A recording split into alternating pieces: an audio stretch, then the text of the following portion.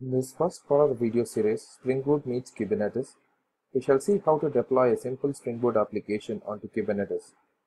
We'll be using a Spring Boot CLI to quickly create Spring Boot projects. So let us download, extract, and add the same to the path. Once we have added it to the path, we can verify the installation of the Spring Boot CLI using the command spring version. Let us now create a project called as Hello Boot with dependencies web and activator. To create the project, we use a command spring init, provide an artifact ID, name, group ID with dependencies, and have the same extracted to the path called as hello boot. Once the project is created, we shall have the same imported into our IDE. Having imported the project into the IDE, it's time for us to add a simple REST controller. Let us create a new class called hello boot controller with a get resource on the path where am I, which returns the host name from where it is served. To verify if the application works, let us now build and run the application. Once the application is booted, we shall do a simple curl onto the URL http localhost 8080/whereami and observe that the application says an hello from localhost. To deploy the application onto Kubernetes, we will be using a Maven plugin called as Fabricate Maven plugin to the project.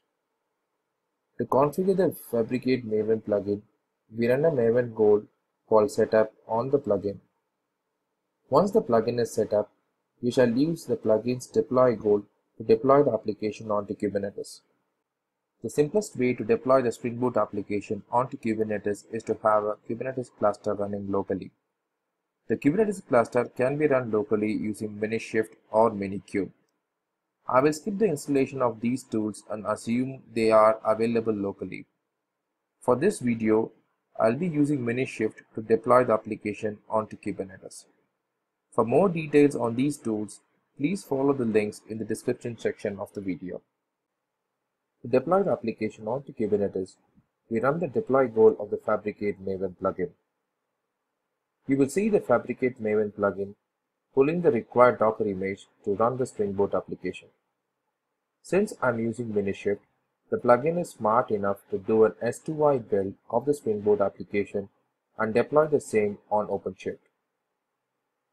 Once the build is successful, let's monitor the status of the pods that is getting deployed via OpenShift Web Console.